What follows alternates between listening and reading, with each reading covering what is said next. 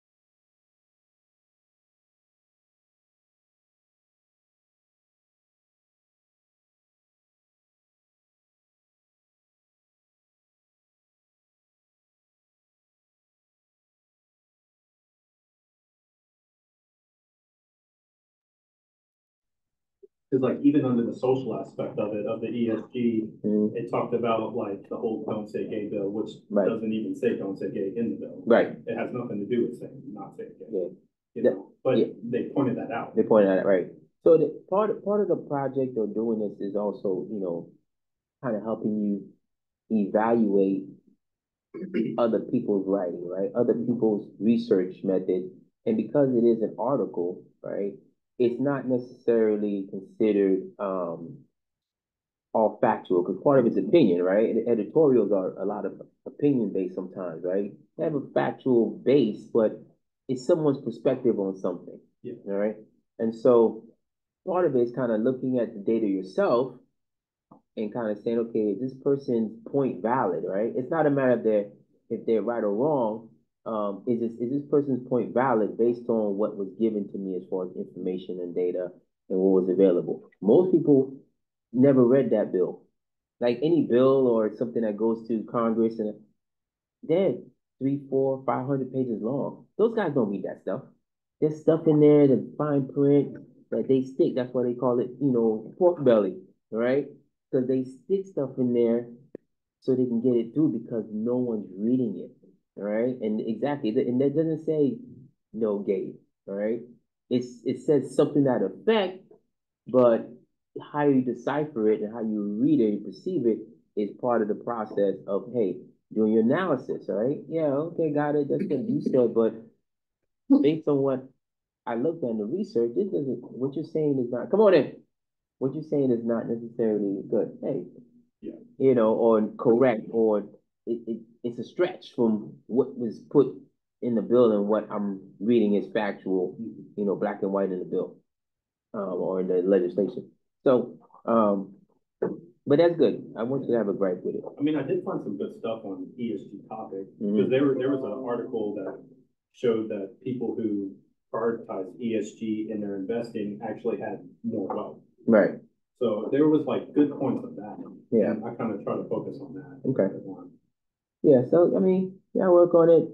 See, see what comes out of it, and that's the whole point of having the case study and having the groups, right? So you guys can work collectively, kind of bounce it off each other, and I get a chance to read what each group perspective is on it, right? And then I get to compare and contrast myself. I'm like, oh, I never thought of it that way. Like, that's a good point, or something I don't know that, oh, you guys dug this up? Like, oh, okay, right? So that's good. So you should always have a healthy gripe about schoolwork and academics. Any other what you gonna call it? Questions or anything like that? No? Everybody good? Okay. So this week we're gonna be looking at ethics and AI, or ethics and technology, and also privacy, right? And so with ethics and just technology itself, it wasn't necessarily not that it wasn't a big deal. It was always a big deal about the ethics of new technology and how to employ it and how it works. But now with AI, it's even more so important that the ethics are in place, so much so that we have a whole separate discipline, ethics in AI. People are experts in just ethics in artificial intelligence because it's changed the landscape so much and its ability to be easily editable, right? Easily manipulated has caused a lot of problems, right? As far as back as I think when Barack Obama was running for president, right? We had all these videos over the place of him saying things that we knew wasn't him, right? And so I think one of you guys put in your post about deep fakes, right? And that kind of thing, right? That is happening all the time now. Okay, the voiceovers, right? Or I can take something 5 seconds. Literally, I have an app. All I need is a little snippet of your voice, and I can have you saying anything. Sounds just like you. And so the ethics surrounding that, right, don't necessarily come into play on a day-to-day basis, but on a larger scale, when we're thinking about, the election per se, right? And then being able to manipulate video, audio, and make it seem like someone said something when they didn't say it, right? And you see all these memes, you'll see all this stuff where they'll take, Donald Trump's face, they'll put it someplace here. They'll take Kamala Harris' face and put it somewhere here, doing funny stuff, saying things that they wouldn't say, right? But the problem is that people believe that stuff, right? People bite, they go into that stuff. They think that stuff is real, not understanding that there are unethical. Even JD Vance, right, got to the point where he said, if I need to lie in order to show you that what's happening, I will. But it's very contradictory in the sense that if you're lying to try to prove something that you say is a lie, then you're not really proving it, right? Because you're trying to lie for a lie. But this is not a lie. This is the truth. You're just trying to lie so you get people to switch to your perspective, right? And so when it comes down to technology and people have a tendency to um, have so much trust in technology, right? Oh, I found it on the internet. The calculator said it was 20, right? 2 plus 2 is 4, but people will literally put in the calculator and they'll punch something wrong and the answer will say 3 and they'll put 3 down. How is 2 plus 2 equal to 3? Well, that's what the calculator said. You can't trust technology like that. You have to be able to think it to yourself, like, this doesn't make sense. I did something wrong along the way, right? And so when it comes to technology and AI, or technology and ethics, you really gotta, take a step back and decide who is managing and creating and developing this stuff, right? And then you kind of get to the point of like, okay, what are their perspectives? What are their values? What are their morals, right? We had that issue with Facebook and Instagram when it first came out. And you guys may have heard about this, where it was categorizing. You know how Facebook has that function where if you hover over it, it'll pop the name up of the person that you're hovering over, that picture. It'll say, if it's in the database, it'll say, oh, the person's name, okay? Instagram, when it first came out, they had this face recognition thing going on. And when it got to black people, it called them gorillas, right? And then you're like, how does that happen? Well, it's not the algorithm, it's not the program, it's the coder. It's the person that built the code. The way they trained the algorithm, they trained it to where it would identify black people as gorillas, right? And he admitted that. He admitted that he had these biases that he put into the code in order for it to do that, right? And so again, unethical behavior, for whatever reason, he just wanted to do it, racist or prejudice, whatever the case may be. He wanted to do that, right? And technology is evolving so fast, and we have a very slow understanding of it, right? The layman doesn't really understand how all this technology works, right? And the fact that you can manipulate it, right? When you go to, that's why when you're resourcing stuff and you put Wikipedia down, you can't just put Wikipedia as your main resource because Wikipedia can be manipulated, right? I can go to Wikipedia right now and put down I'm an NBA player, I'm 6'6", and I played in the NBA for 5 years, and I know LeBron, and then if it's on the internet, it's true, right? Okay, it's not, right? It's unethical to do that, right? And so when it comes to technology, a lot of companies have issue, with the technology being ethical, and also when it comes down to the privacy of the employee, right? Monitoring your actions, okay? When internet first came out in the workplace, I remember not even the internet, like Facebook, right? When Facebook was really popular. People would go on their work computers and be looking at Facebook. Companies didn't like that because you were spending company time doing personal things, right? And guess what? They started tracking that stuff, right? Same thing in the military, in the Marine Corps specifically. We had the porn identifier, right? Because we had people at work on government computers looking at pornography. They thought they were getting away with it, but they weren't because we had a system in which it tracked what you were watching, right? What you were looking at on the computer. And then it had a certain algorithm that looked for and matched up pixels of, body parts and that kind of thing. Things that were forbidden on, eventually you couldn't go on and they were restricted, right? But all these things when it comes to technology are things that, we are just way behind in because technology is moving so fast and the unethical actors out there, the bad actors out there, they are willing to do anything and manipulate anything in order to, get your money, right? I don't know how many phone calls you guys get or emails from the prince of whatever country who has $1 million and he just needs you to send him 100,000 and he'll give you $500,000, right? We couldn't do that before, right? The internet, email allows you to do certain things. We couldn't get people to get scammed off of crypto, right? Because we couldn't do that kind of thing, transactions, till we got the phone, right? That's you.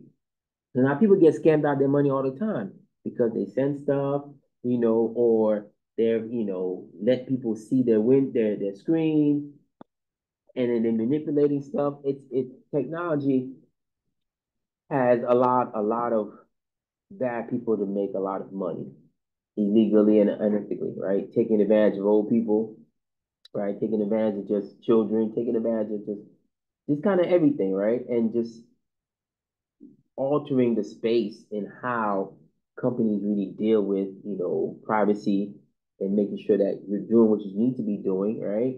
And you now throw remote work on top of that, right? So you're at home, but on a company computer, are you allowed to look at certain things, right? Because you're home, right? But you have a government computer or you have a organizational computer asset, right? Can it? How does that work, right? And it's great because I'm home, I'm off the clock. Why can't I use the asset for my personal use? Like, well, what is it's a government asset or it's a company asset. When you get done with it, we're gonna wipe it clean and give it to someone else, right?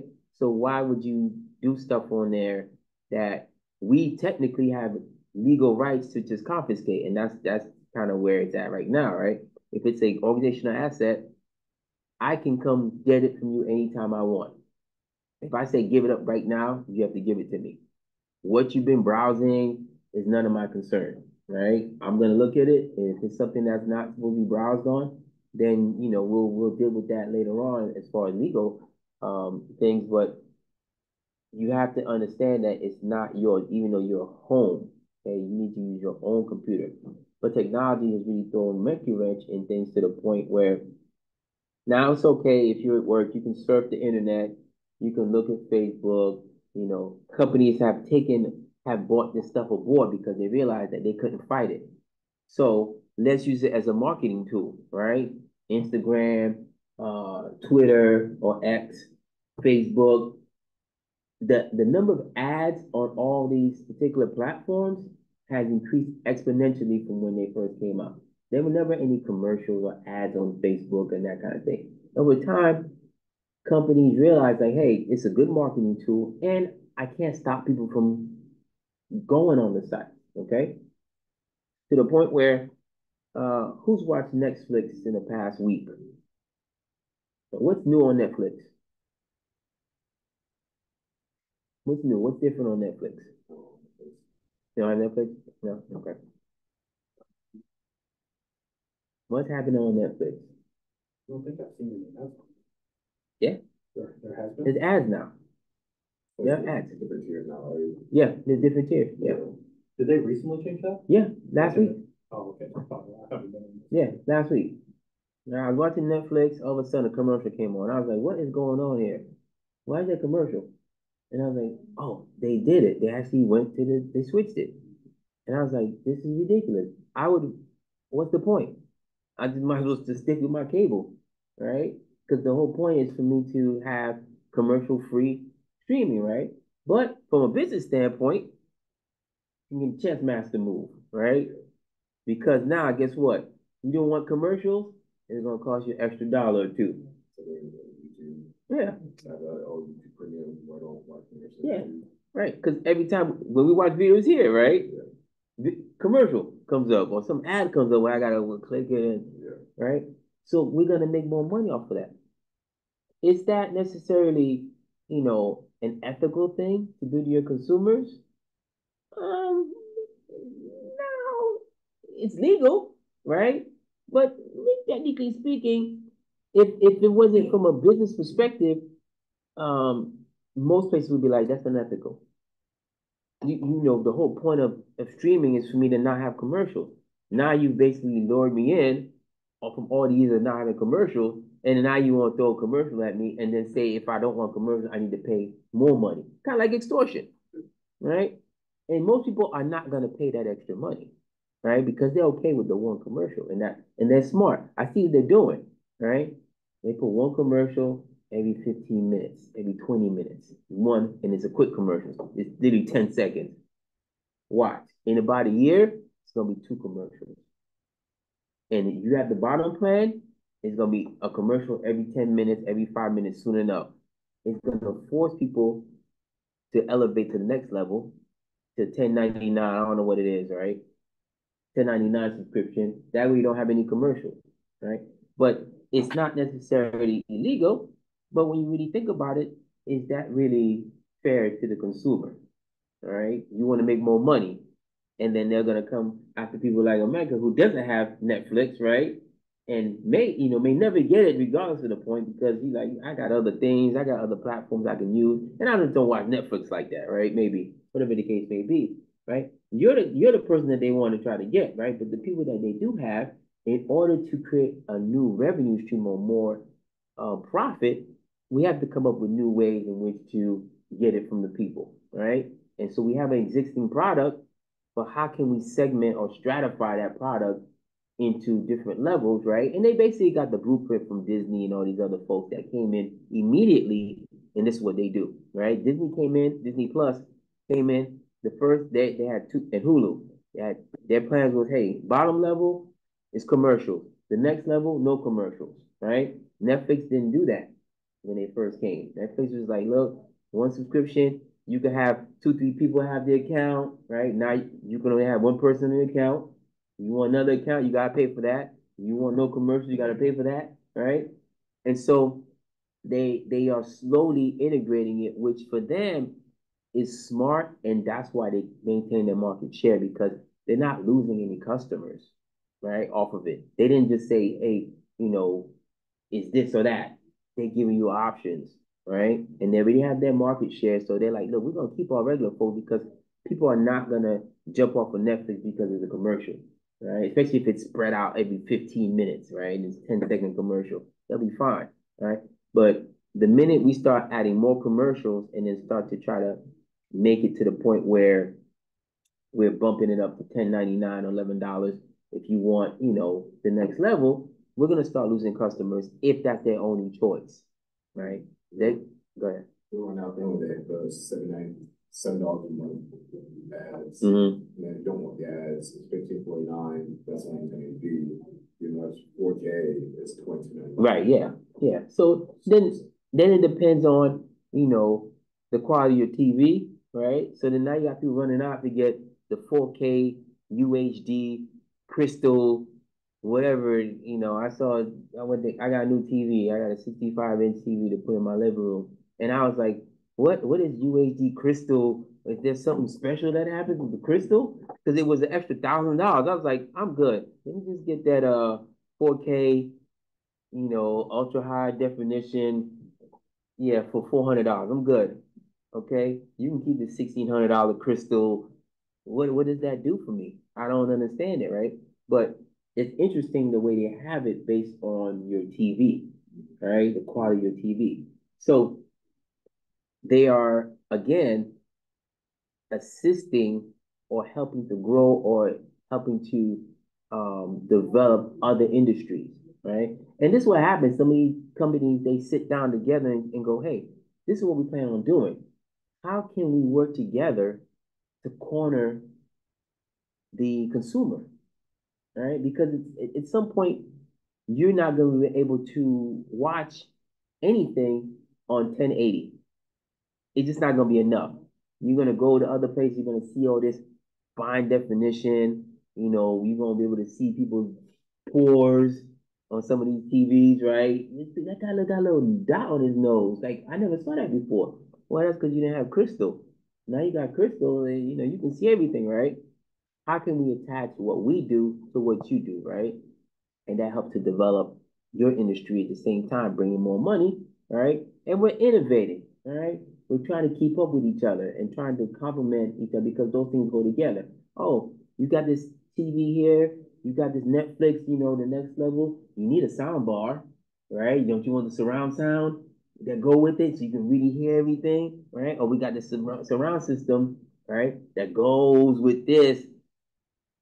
It's a whole racket, okay? Same thing with the phone, okay? Man, I think we talked about it before, okay? If you have iPhone 13 or, I have a 13, this is a 13, I don't know. They're up to what, 15 or 16 now, right? 16?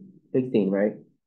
So all the updates for 16 and 15, right, will slow this thing down to a crawl, okay? And guess what? I'm gonna get frustrated. I'm like, I gotta get to 16 because updates on my pictures, I can't do nothing. All right. Granted, I don't have that much stuff on there. All right. But I know people that take pictures on a regular, right? You got Instagram, X, all that stuff. All those apps are running in the background, right?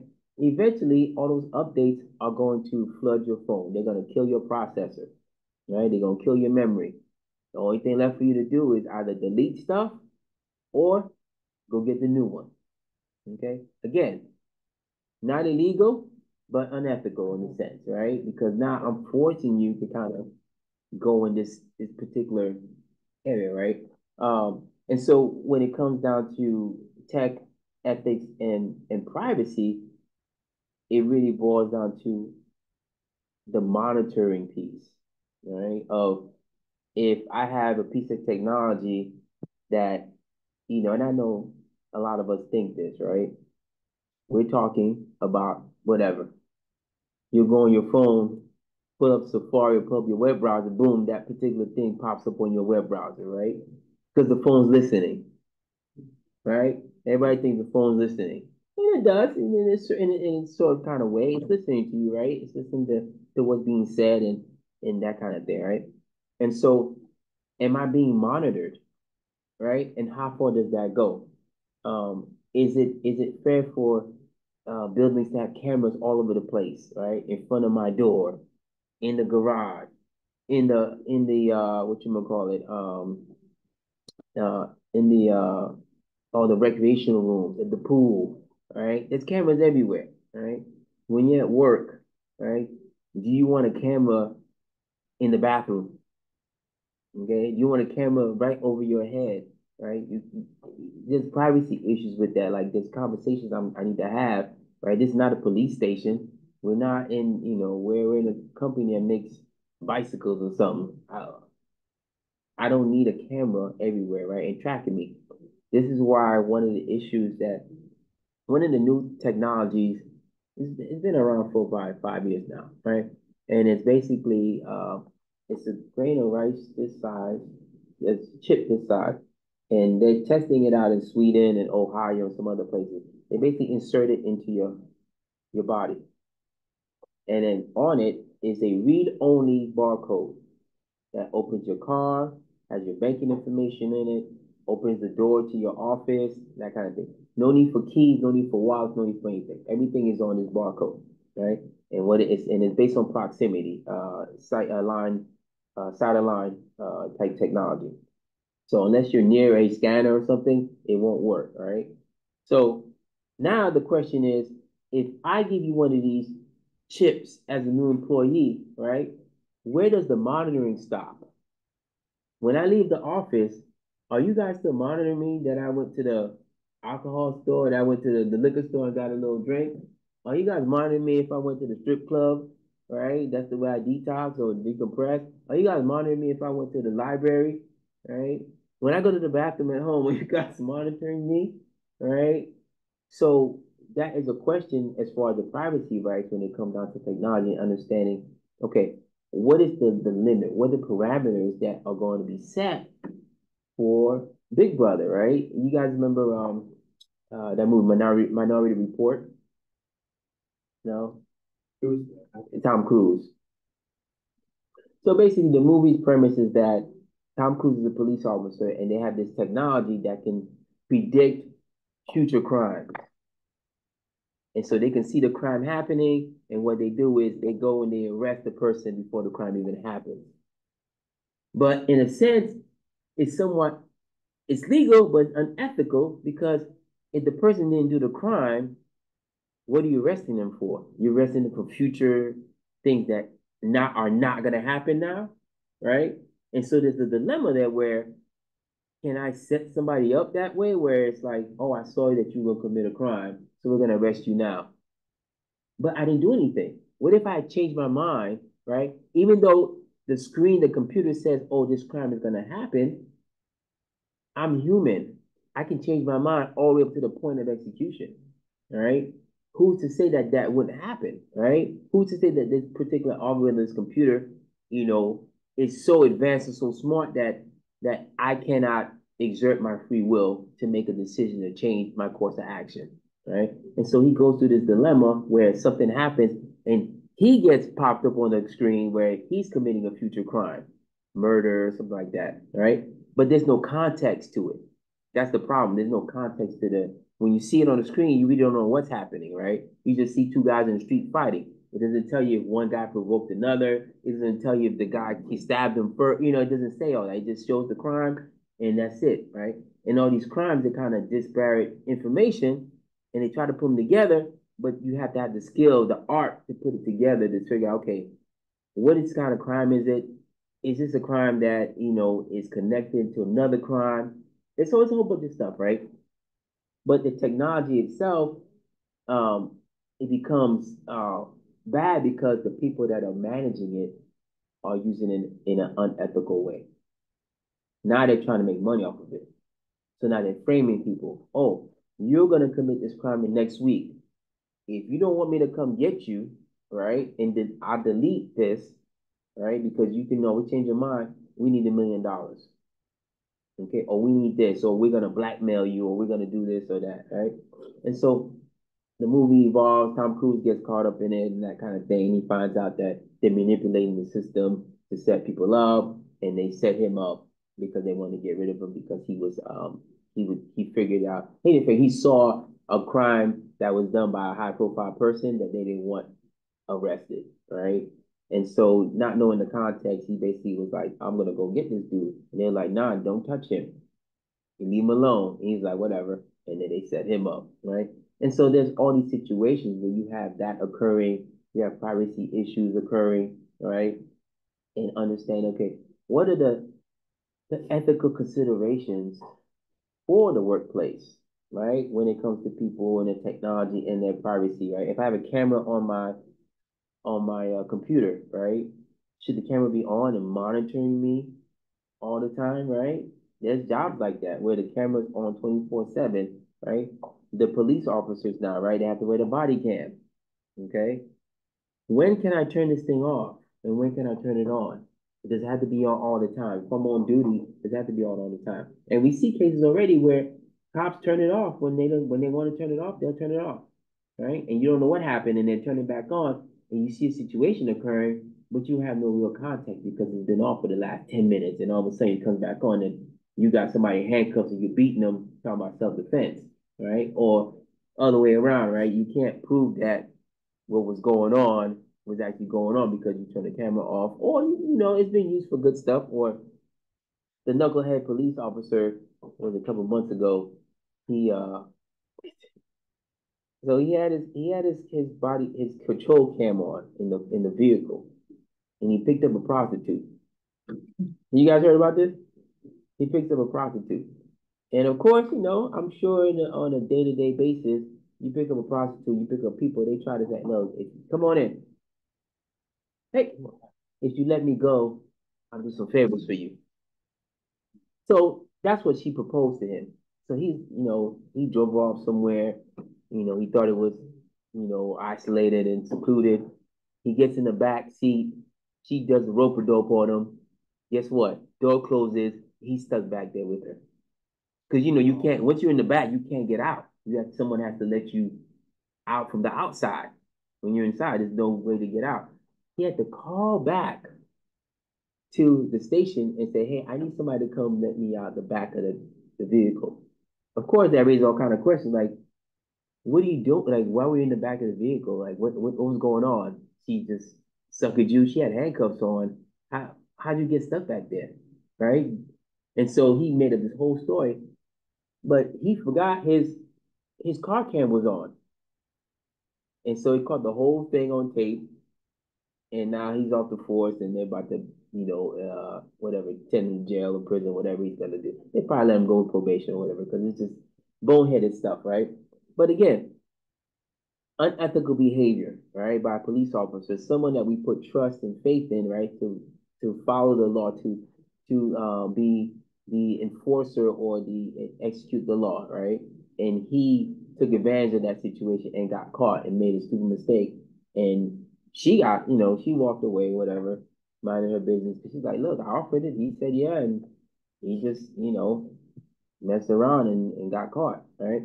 And so it's always that question of who is using it and how they're using it, right? How is the technology being used, but more or less, more so, who's managing it and how is it constructed?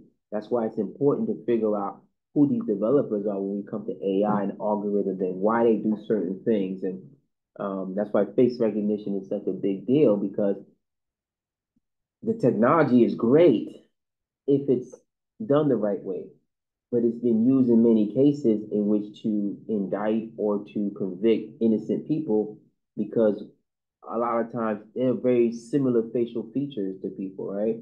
But even in the sense that an eyewitness account, right, is not as credible as the computer, and not as credible as face recognition.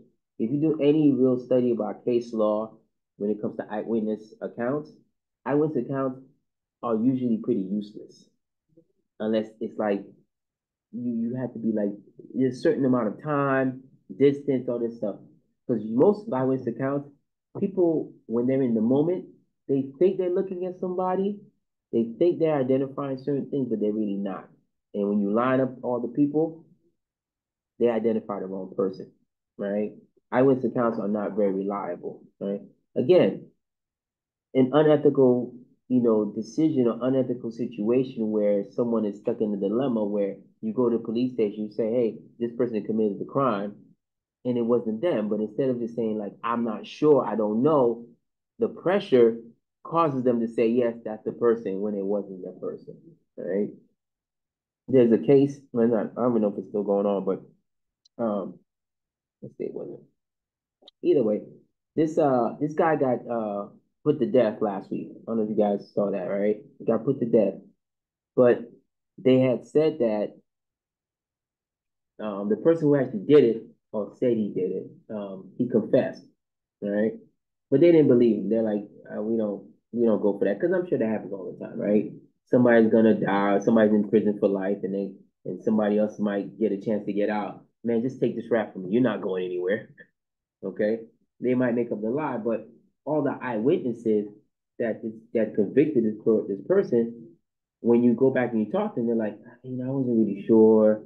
I'm not positive. Like, it could have been him, but that moment I thought it was him for sure. But then now that I think about it, it was, a lot of things were going on, right? That's the kind of answer you get.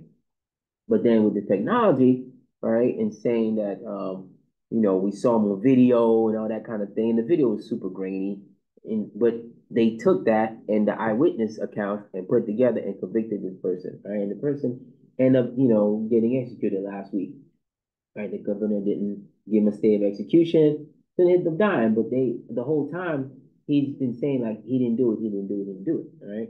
And that happens a lot in the prison system, in the legal system, especially now with the technology, because people will believe the technology if they see the person's face and the computer affirms what they think they see, right? They're gonna go ahead and say that's that person. I've been like not accused but mistaken. Right? I had this old lady at Disney. I was there one year, and she came to me and she was talking to me like I was her grandson. And I said, I'm not your grandson. She's like, yeah, you are. Da, da, da. I'm like, I'm not your grandson. And I thought maybe she was senile or something like that. And then the rest of her family came and was like, you look exactly like him. Like, you guys could be brothers. Right? And I was like, well, it ain't me. Right? And so, yeah, so it's easy to go ahead and take technology and rely upon it too much, right? And then not really do your due diligence and not use common sense and saying, okay, we have to have different things to verify this, right? This is like fingerprints, right? You gotta have 12 points, right? When it comes to, face recognition, there has to be 10, 15, 20, 30, 100 different points of similarity in order for it to be really like, okay, good to go, right? That's why you can't use certain technology in the court of law because it's not reliable, okay? And so when you have the companies kind of dealing with, monitoring new technology, right? And then not really understanding who they have working for them, right? You get into these unethical dilemmas where people start manipulating things in their favor and doing things that are not legal and they're not right. Okay, they mistreat people. They put people in a bad light, in a bad spot, right?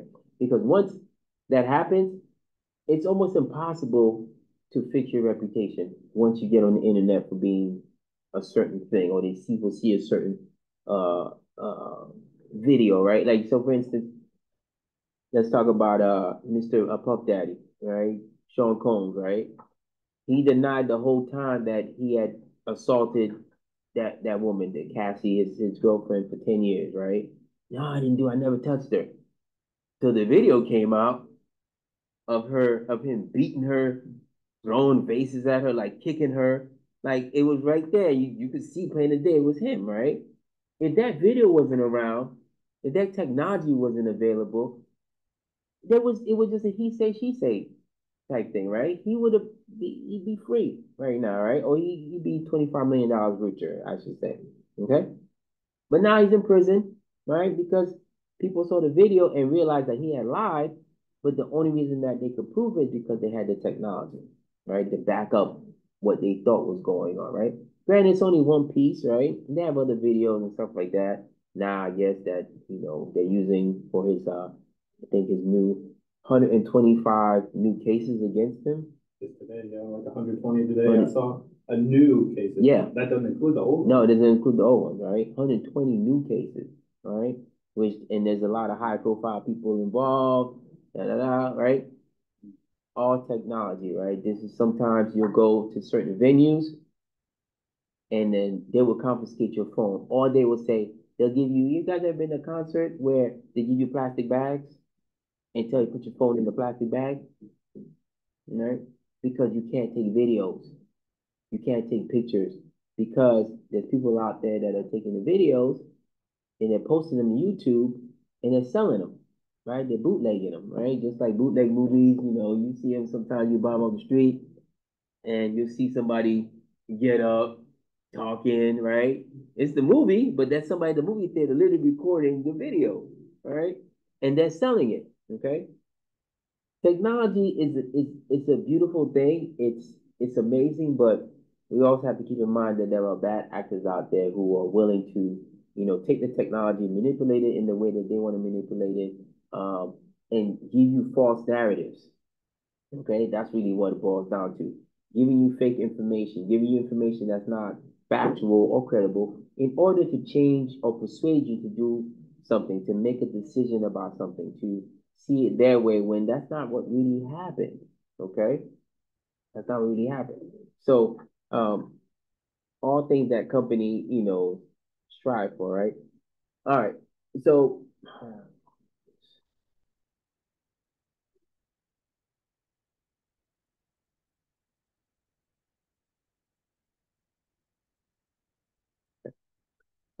privacy is surprisingly vague in this dispute value. Okay, calls for greater protection of privacy rights increase with the increased use of computers.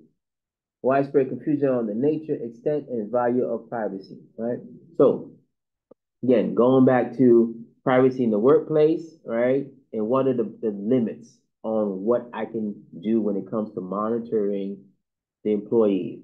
Is it strictly when they're on the computer? Can I turn the camera on? Am I monitoring them when they go to the bathroom? Am I tracking their every movement of going to the cafeteria, going to wherever, going to their car, going on smoke breaks, right? Because there are some companies where they're watching you, right? And if you go on too many smoke breaks, three was at Toyota, you could go on 3 smoke breaks during your 8-hour period. Okay? And there were 15 minutes each. That's a lot of time, right? If you really think about it from a organizational standpoint, where I'm giving you 45 minutes in a day, in an 8-hour day, I'm giving you 45 minutes in addition to your lunch to go smoke, right? That's a lot of money. And so if you went over that, right, they would bring you in, right? But it wasn't necessarily a system that was tracking it. It was just the fact that your boss would be keeping an eye on you or whatever the case may be. But now they have technology, they have the cameras in there, and they're watching you because there's designated smoke areas, right? You just can't smoke anywhere you want. So you go designated smoke areas, and they're watching how many times you come to the smoke area. And then they're reporting that back to your boss, saying, hey, John came to the smoke area 5 times today at 10 minutes a pop. Now you're 50 minutes, buddy. Okay, too many smoke breaks. I'm gonna need you to curb that to 3. All right, the rule of 3, 15 minutes each. All right, you go out there socializing. I get it. It's kind of like the water cooler thing, right? But you're already taking the smoke break. When you get back to your computer, you're surfing the net, right? Then you're going to lunch.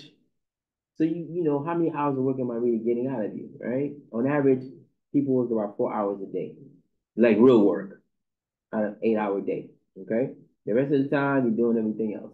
You're going to the bathroom, you're eating, you're talking, you're drinking your coffee, you're just doing whatever you want. Okay, and so companies see that as a waste of money, right? They want to make sure that that they're not getting taken advantage of by letting you be too free with the time. Okay.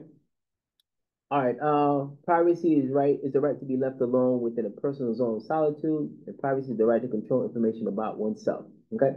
So there is a sense of, hey, I have a certain level of autonomy or a certain level of privacy or lonely time I should have, right? I shouldn't have someone in my space 24/7, even when I'm alone, right?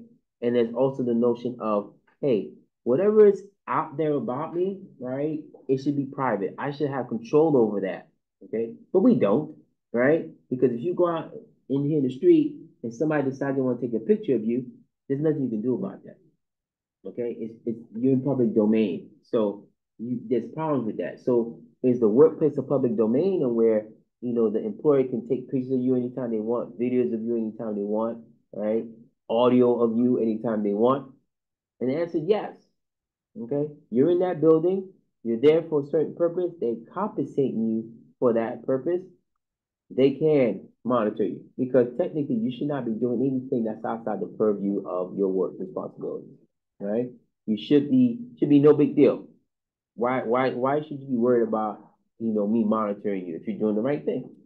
Okay, if you're doing what you're supposed to be doing, there's no problem, right? But at the same time, I have to be able to have some boundaries, right? And where I feel that I'm on my own, where I'm not being monitored and watched on a regular basis, because that will make me uncomfortable. That's a lot of pressure to think that someone's always watching me. This is not prison, right? I don't think people get watched in prison as much as they do in the workplace, because once you get into your cell, for the most part, there's no cameras in the cells in prison for the most part. It's outside in the general areas, common areas, that kind of thing. But in the cells, very few prisons have cameras, except for mass security, I think, where they kind of watching a suicide watch and that kind of thing. Even then, it's an actual person, right? So when it comes down to the workplace, though, the right to be left alone is too broad and not feasible in the workplace, right? Because you really can't control that, right? You can't control that right to be left alone, right? That personal zone. There's only so much you can do. If you're in a cubicle and there's a cubicle next to you, right, and you have a personal conversation you're having, that person's gonna hear everything you got to say, right? It's up to you to decide, do I want to have this conversation in here? Or should I go outside or go to my car to have this conversation, right? If you have the conversation within the building, then you are saying it's okay to be monitored. Okay. I was when Nathan first got here, I was on the phone. All right, I was talking to someone. that conversation I was having here, okay, it was on my break, right? It was a break between classes, but if the school wanted to and they felt like something was inappropriate, they'd be like, hey, that conversation we had was inappropriate and, don't do that on school property or whatever the case may be. Go outside or whatever you were talking about, right? That's not, we don't want you to do that or we're monitoring that, okay? What does that have to do with school, right? My personal conversation, me talking about something with someone on the phone, just because I happen to be inside the building, right? It's still my private conversation, but it's not, right? Because I'm inside the school, I'm somewhat using school assets, right? I'm using maybe using the Wi-Fi, but probably not, okay? But I'm here at school, and at any time, a student can come in, which is their right to come into the classroom. So my conversation, my privacy should not supersede the student's rights to come into the classroom, right? And so you have all this kind of stuff that goes on in the workplace where, oh, behind closed doors or in my cubicle or, if I'm sitting in my computer, or even better yet, right? Anybody know how UPS works? The UPS drivers? I know they monitor like. They monitor like From crazy. stop to stop, they have a certain amount of time. I know they're highly Yes, monitored. they're highly monitored. The UPS guy has a certain amount of time from when he leaves the truck, delivers the package to when they get back. They got it down to a sign. You have 3 minutes. You check out the truck, boom, come back in. If you're not back in 3 minutes, boom, it starts to dock you. Yeah, it starts running the clock. And you're 5 minutes behind. And the amount of time that you're behind, guess what? They take it out your pay. Right?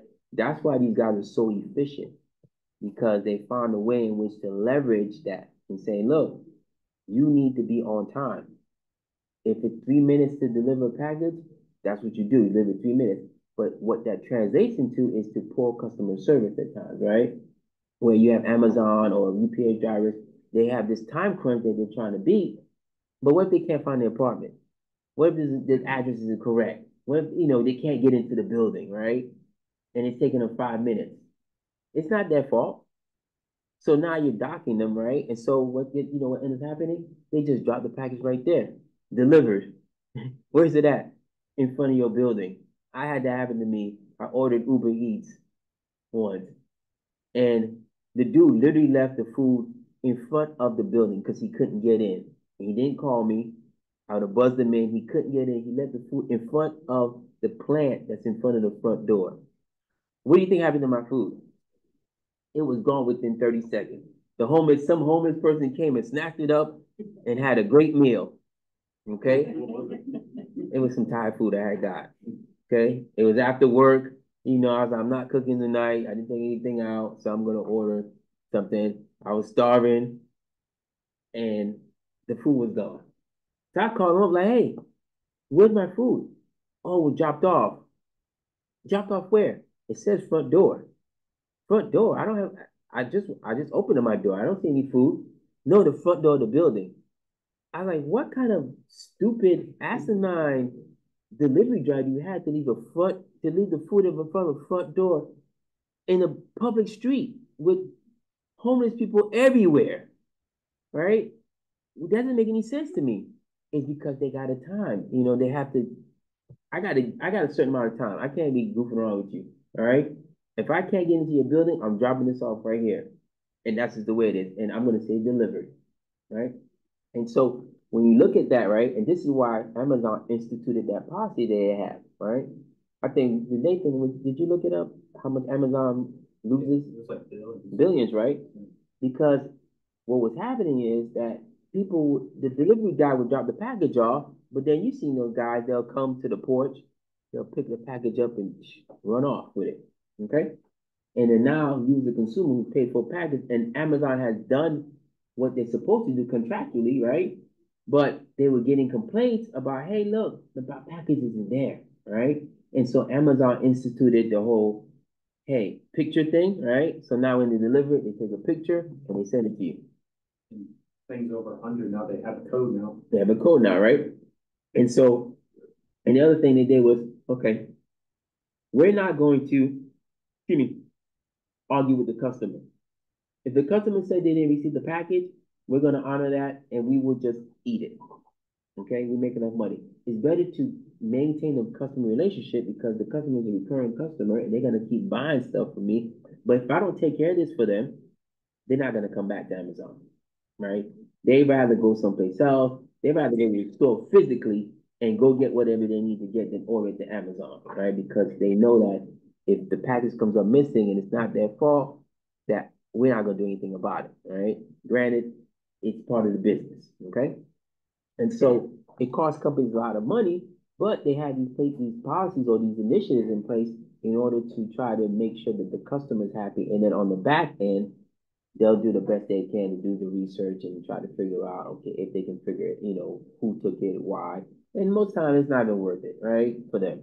So it's like, okay, we'll send another one out. It's gonna cost us $6 billion, but guess what? We made 12 billion, just on this thing. So it's a wash somewhere along the line, right? They figure it out, right?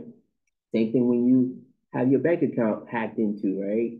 And something happens and your money's gone out of your bank account, right? Some hacker gets in there. The bank automatically deposits your money back, right? They'll say, okay, fine, no problem. $5,000 got taken out and it wasn't you. They put 5,000. Well, Navy Fed does anyway. They'll put the money back in there, and what they do is we're going to do an investigation because they can, because the way of the system works, right? They know exactly all the transactions. There's a ledger. I know which bank it went to, who took what out of the ATM. When you go to ATM, there's the cameras and all that stuff, right? And the bank has a system in where they can track every transaction, right? There's a number to it. And so they do an investigation and they see, okay, was this a fraudulent claim, right? Were you in on it, right? Or was it something that you honestly got hacked, right? If it was something you honestly got hacked and someone took your money, they let you keep the money, right? They reimburse you and you get your money, you whole, and they just eat it, right? But if it's something where they find out that you were in on it or you were careless in some way where you gave away your PIN or you did something stupid like that, they'll take the money right back. They'll snatch it right out that account, right? You think you're gonna transfer it? Cool, you can try to transfer it. They will contact the other bank, wherever you transferred it to, unless you take it out in cash. They will contact the other bank because it's intra-bank, and they'll get that money out. Okay. So the technology is great in the sense that, for the banking system or the financial system, in which we can track the transactions, but for Amazon and other companies that deliver goods or deliver products, or services, it's a little bit harder, right? And they have to kind of eat that stuff, and they try to mitigate the cost of those things as best they can by having these monitoring systems, by implementing, surveillance, right? By putting in one thing I didn't realize that companies are doing now. Like I said, I bought a sofa sleeper and I put in the den. And as soon as I got the sofa sleeper, I kept getting this thing on the phone saying, AirTags are present. I'm like, I don't have any AirTags. I never bought them. I just moved in. There's no AirTags to be seen, right? I'm like, where's AirTags at? The AirTags were in the couch, in the sleeper sofa. Because they're trying to track and make sure it gets to where it's supposed to get to, right? Because if you guys know anything about logistics and distribution and messing around with freight and in goods, products, services, things tend to disappear. Okay, they end up on the black market. Cars disappear. I'll tell you guys about the other thing, but the AirTags were in the sofa, and I was like, why would you put AirTags in there? Like, well, we're tracking it to make sure it gets to the end customer. I was like, well, you might want to tell the customer that because I keep getting these notifications and it's driving me crazy about AirTags and I don't have AirTags, right? And so I found the AirTags and I was like, this is cool, sort of, right? But it's not because I don't know. And then now you're tracking me, basically, right? So because every time that I come near the AirTags, it pings the phone that it's tagging to. So now you know my location based on these AirTags. That's a violation of my privacy, right? Because that's not your business to know where I'm at. But because you have these AirTags in the couch, you know, and I'm here, right? Or at least the phone is there, right? And so that's the whole thing. And they had there's a situation. It might have been on the video we watched last week, where this guy, he has his truck parked in front of his house. He just bought it probably a week or two ago. $60,000 truck. He put an air tag in it, right? And so one night he goes to bed, he comes out, the truck gets stolen. He goes on the internet, you know, wherever they have the status of the tag, and he's tracking his car the whole time. His car goes from Florida to Massachusetts to Europe to Russia into Serbia somewhere. He contacts all these authorities to tell them, hey, I know exactly, like they can see the car. They go, he gets a private investigator, the VIN, everything. Guess what? We can't get the car back. What do you mean you can't get the car back? Technically, it's against the law for us to take it. Like, what do you mean it's my car? Yes, we know it's your air tag, the VIN numbers match everything, but it's in Siberia. I mean, technically, like, we really can't do anything about it. Like, he gets somebody in Siberia to go verify the car. And they send him pictures, videos, like, yep, we found it. Well, can you bring it back? Well, not really. It's being sold to somebody else. Like, okay, what's the point of having the technology, right? So he's upset, and nobody could do anything for him. So basically, he's out $60,000 and no truck. Okay, and so there's issues with the whole ethical understanding of the technology, right? It's great technology, but if you really can't act on it appropriately, right, then what's the point of it all, right? If the criminals, even if they didn't know that there were air tags in it, right, they're going about their business, but the technology is useless if I can't take action on it. Right? You're monitoring this piece of equipment that belongs to me that got taken, that got stolen from in front of my house, and you're saying that you can't go get it for me, even though you know I'm the legal owner of it, right? And I'm not talking about this in Siberia. It was in Massachusetts for a while, right? And they moved it to Europe. Then they moved to Eastern Europe, right? And you still couldn't get to it, all right? And so, again, the technology and understanding the ethical standards that go with that is really about the people that are managing the system, the people that are producing and developing the code, the people that are producing the technology itself and how they're using it, right? In order to, do whatever it is they need to manipulate the situation, persuade people in their own, way. Um, just keep an eye on people, right? And there's a lot of surveillance that goes on, right? For those of us that were in the military, depending on what level you're at, you understand there's high levels of surveillance and technology that can be used for monitoring and just, recon and all that other stuff, right? I was amazed at the stuff that the Navy SEALs have, right? We had one guy, he got in trouble because he used some of the equipment to eavesdrop on his wife who was cheating on him. We have some serious stuff that behind that you got to sign for and behind cages. It's super high tech sonar and all kind of listening devices, all right, that I didn't know we had. And this guy gets the captain's mask, goes in JP for it because he used it for personal use, all right? It worked real well, right? But at the same time, you have to understand who's using it, why they're using it, and all the ramifications, the consequences that go with relying on technology, right?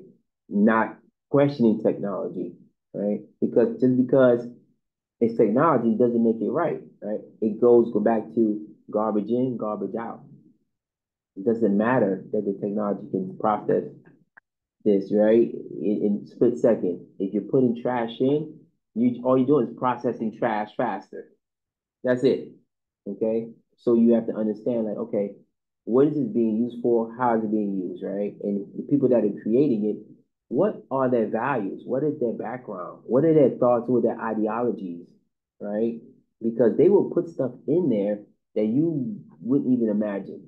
Right? Developers, coders, there's plenty time and space. There's times when I'm coding and I'm like, oh, I could put this in here, right? It's not a necessity, it's a preference. I like it this way, right? Or I wanted it to do this, right?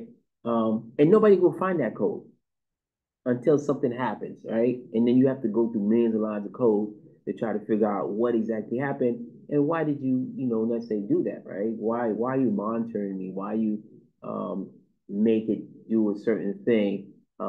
Just because it lines up with your ideals, it lines up with your values, lines up with the things that you think it should be, right? Going back to the whole Instagram or whatever platform it was where I identified black people as gorillas, right? He had a gripe. He was racist. He just did not, when it came up, that's what he wanted people to see. So he trained it that way, right? When we train algorithms, we train them supervised or unsupervised, right? And you train supervised, that means you're showing it the picture and then you're associating black people or African Americans with that picture. In the computer, the algorithm, that's how it learns. And so now I start to identify certain things about the picture and it automatically locks in the African American. So now when African American pops up, a picture of the gorilla is gonna come up because that's how you trained it, right? It has nothing to do with the algorithm being evil, right? Or it taking over or being able to think. It can't think, right? It does what you tell it to do. Okay. All right. 6:35. Let's take a quick 10 minutes and then come back and then we'll wrap it up.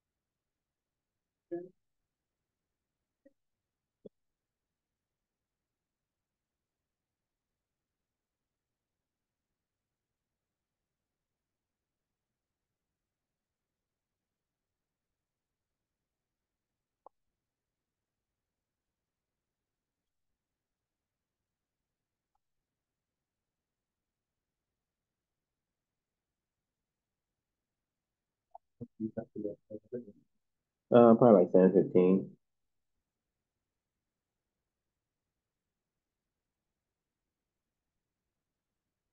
Couple different points in there. Get out of here.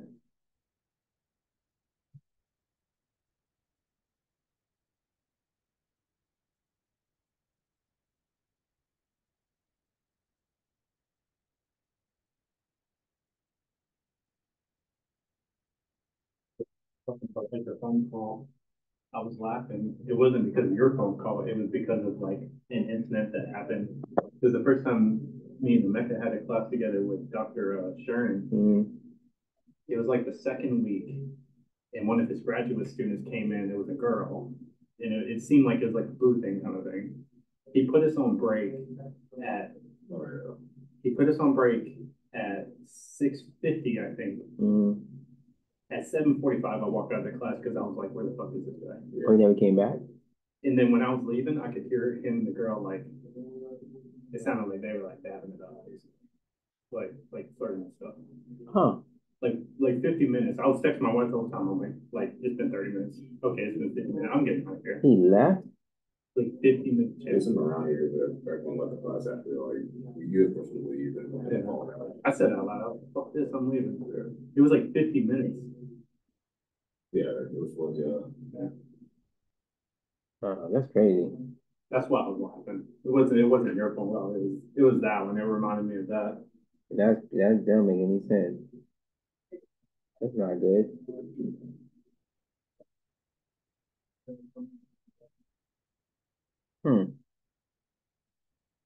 Yeah. I never mentioned it to the staff or anything. Huh. Yeah. I'm not really that type of person. Yeah, I mean, whatever it is, it could have waited. Or he could have at least came back and say, look, you guys are free to go. Yeah. You know, instead of you guys to sit here and it's maybe he thought it was gonna go a little quicker than he anticipated. Or I don't know. Yeah, that was the craziest class. And then they put me in a group, and this one girl, she was literally calling me at like 5 in the morning. And then I requested to leave the group because it's like, okay, this is getting too much. And then like whenever she sent me her work, everything was directly copy and pasted from check.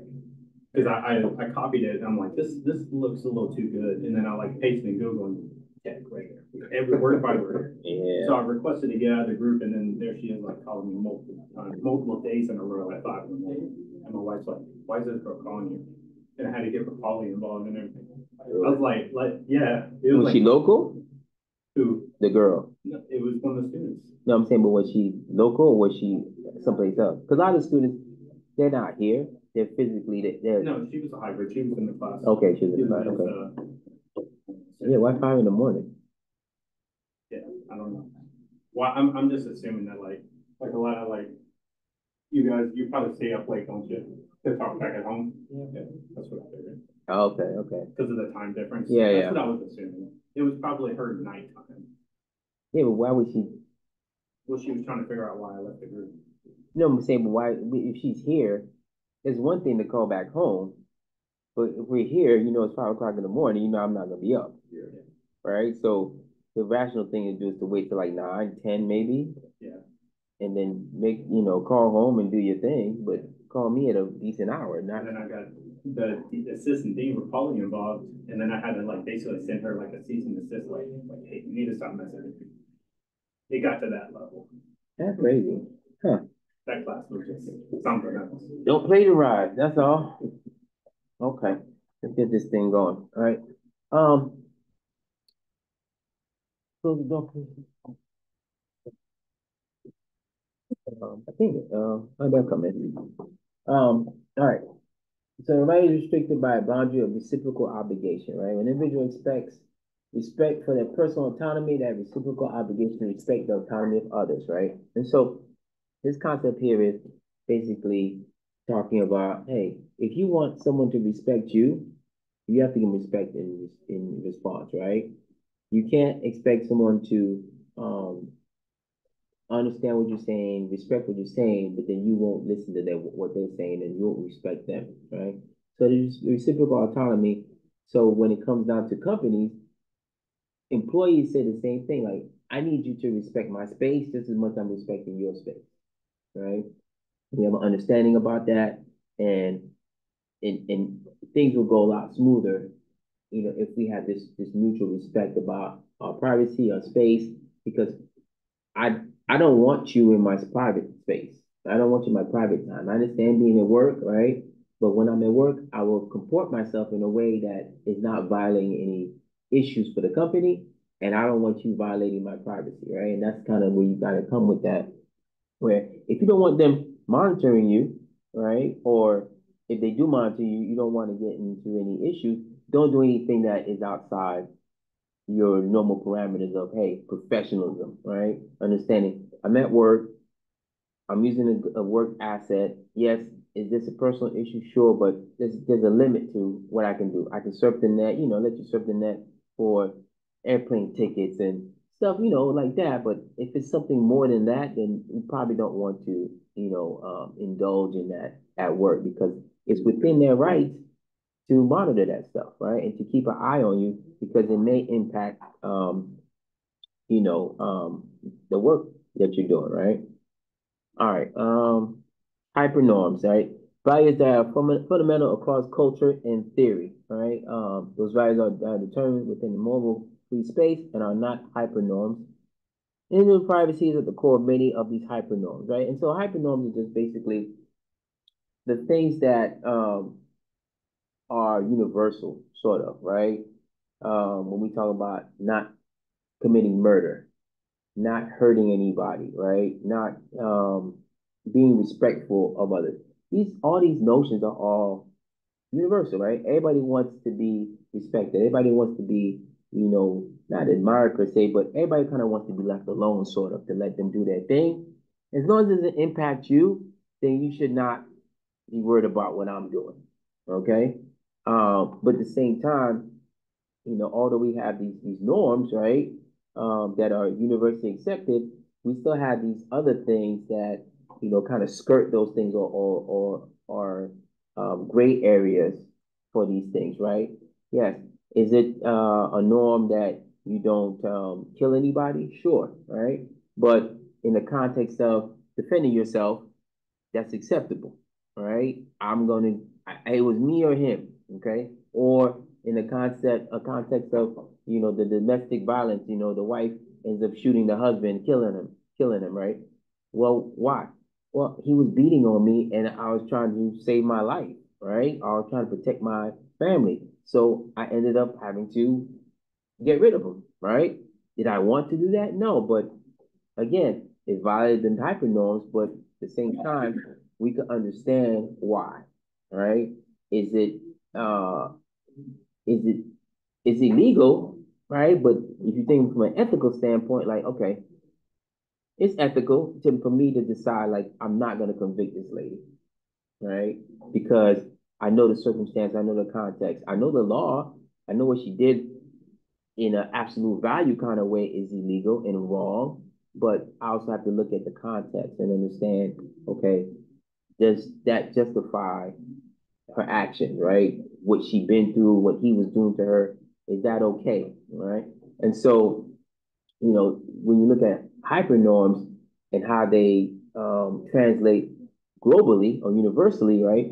They're a little different for everybody, right? Because then different things are interjected. Religion is interjected. Politics is interjected, right? And they look through that lens at those norms, okay? You go to certain parts of Africa, certain parts of the Middle East, right?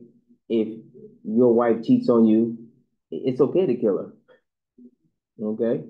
It's all right if you're blasphemous, right? It's okay to be stoned, right? If you're a thief, it's okay to get your arm chopped off in certain places, right? And but that's a norm, right? For them. It's not a hyper norm, but it's a norm, right? And so in that context, nothing's gonna happen to that person that did the action. If you chop somebody's arm off, or she happens to die, right? Or you kill the wife, or whatever the case may be, nothing's gonna happen, right? But here in the United States, for the most part, that doesn't fly, right? That's not gonna work, all right? Because she cheated on you, that's not enough for you to say you're gonna kill them, right? Because the lens we're looking at is more secular, or it's more like of a pragmatic, and just like, hey, on a level of humanity and being humane and just abiding by protecting someone's life. You can't do that for such a not a it's a violation of trust, but it doesn't warrant death in our perspective, right? But it warrants death in other perspectives based on the lens viewed through a religious aspect, right? So you have to kind of look at those things and say, okay, how do we really deal with those things, right? Human rights issues are one of those areas where it's super great for a lot of countries, right? We have a lot of human rights sanctions and stuff like that against North Korea, against Saudi Arabia, against a lot of countries, right? But nonetheless, we still do business with them, right? Because there's certain things where we can't stop because you have unethical behavior for us, but for you, it's okay. It's ethical, right? Because of where you're coming from, or where the foundation that you're using, or the justification you're using, is an ethical one. So that may be cool for you, but it's not cool for us. But we're still going to do business because we have other things that supersede that particular aspect of our society, right? And so we need to get rice. We need to get product. We need to, other people need to live their lives.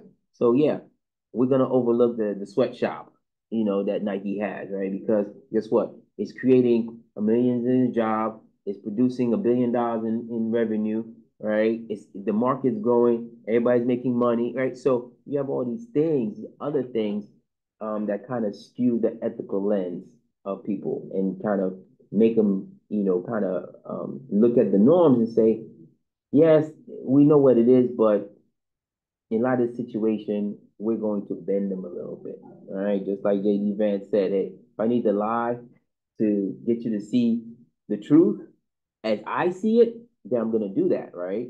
But you're lying about a lie. Right. And so it doesn't make sense all the time. Right. But these are our norms, and the norms, depending on where you're at, they change. Even in middle America, right? East Coast, West Coast, Midwest, the norms are different, right? And what we see as ethical, unethical, sometimes is not, right? We don't agree even within our own culture. We don't agree sometimes on what we consider to be ethical and unethical behavior, to be considered, in Korea, in China, they don't have privacy issues at work, okay? Because guess what? I can watch you anytime I want. You're on my time. You're in my company, in my building. You go to the bathroom, I got a camera there. And it's all good. Okay, that doesn't matter. They just had a report, and this is from Japan. And the Asian culture is very different when it comes to work, all right, and how they work. And at this point right now, Japan is the most overworked employee in the world. Okay, Japanese folks will stay in the office as long as the boss is there. Some of them will stay because the rules are if the boss is here, I need to be here. 11 o'clock, midnight, 1 o'clock, they're still at work. And if they just can't sit at the table, they just can't sit at the desk and just kind of do what they want. They have to look productive. So this guy, this one particular Japanese, he says, I'm there till midnight, 1 o'clock sometimes, and I'm making copies of stuff I don't even need. I'm just making copies. I'm fixing the desk, I'm doing all this stuff. And I'm like, okay, so what time you gotta come back in? I gotta be back in at 7 a.m. in the morning. And like, doesn't that, isn't that kind of skirting some labor laws or something? No, not in Japan. Japan, you work for the company, the boss is here late, you're here late too. Right? That's just the way it goes. So now you have the boss's personal life kind of seeping into your life, right? What if the boss doesn't want to go home? Right? I've had bosses like that. They don't want to go home. They're there 7, 8 o'clock at night. Hey, sir, I gotta go. I don't know about you, but I like to be home. You may not want to go home. That's on you, but I can't stick around here, right? And that should not affect my performance evaluations or anything like that, right? But it does, right? And then in the day, not here, but elsewhere, right? So it really is about perspective in the context of where you're at and what the norms are in those particular areas. Oops, I'm trying to get through this.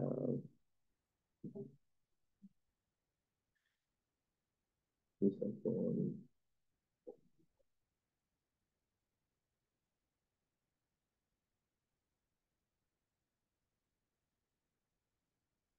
Okay. So this is the last key point I'm going to make here. Reasonable expectation of privacy, right? If the employee has noticed, then there truly is no real expectation of privacy. The company is allowed to monitor even when it promises not to monitor, right? And then this goes to the whole point of you accepting and acknowledging the fact that the company has the right to monitor you. Okay. You can't go and turn around and say, I don't want you watching me. It's not right, whatever the case may be, because inherently, once you sign that contract, you have given up your rights to privacy. Okay. And this is where the company really kind of, has a ground to stand on when it comes to privacy and making sure that they're monitoring people, but it has to be in a discreet way. It has to be in a way that's in the interest of the company and what you're doing. Now, it just can't be frivolous where you're just watching the person because, all right, because we got some people out here, all right, and people have watched people just because, right, they're infatuated with them, right? We had managers watching employees because they want to go out with them or they're trying to see what they're doing and that kind of thing, right? So unethical use of the monitoring system, but again, they're well within their rights.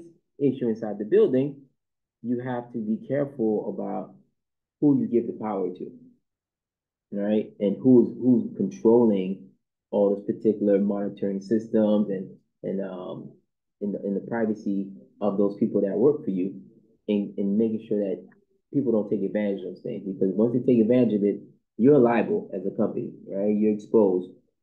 But again, it's a very hard thing to prove to say this person was focusing on me and not necessarily monitoring me for work related purposes, right? Because they're probably gonna monitor you while you're working. So they're like, well, I just monitoring because I was working. Well, you can't monitor her for 7 hours, right? Or 5 hours. Yeah, you gotta, spread the wealth, okay? You just can't stick to that particular person, right?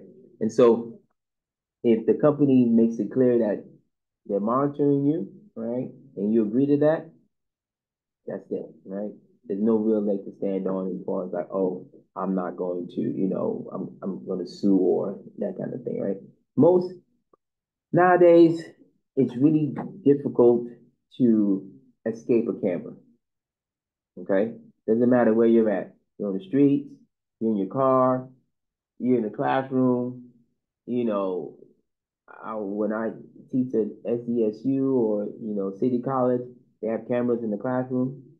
And I taught at my last school, we had cameras in the classroom, right? Because the school, for insurance purposes, they needed to monitor what was going on in the classroom, right? And it's smart because if you have an issue, it's good to be able to rely on the recordings, right? And if you're not doing anything as a professor and you're running the class properly, then no big deal, right? Um, Sometimes you get taken advantage of because there's certain things that the institution doesn't want you teaching or talking about. And so they'll monitor that and they'll bring you in and say, look, we don't want you talking about this because it doesn't align with the school core values or whatever the case may be, right? That's a whole nother issue about educational freedom and dogma and stuff like that that professors deal with, right? But the way they sometimes monitor you, they'll come in and they'll look at, what you're teaching and they'll be like, we don't want you teaching that because again, it doesn't line up with what we want students to get out of the school. Okay. All right. Any questions, comments, complaints? You guys are gonna get the roll early today because Dr. Case is moving and I don't want my furniture to disappear. Unfortunately, okay? So, oh, I got that on recording too. They're gonna come get it. Dang it. All right, get your LE in, case study this week, get that in, okay? And that should be it. And I'll see you next week. Got any questions about the case study? Email me, okay? How many pages you want, or just make it good? Just make it good. Okay. Just make it good. I think we were already at like 4. Yeah, people are working their ass like down. Yeah, I'll be done by Friday afternoon. I'll send it back to you. As long as we submit it by like Sunday. Yeah. Oh, great. Oh, the video turned off. Right. Oh,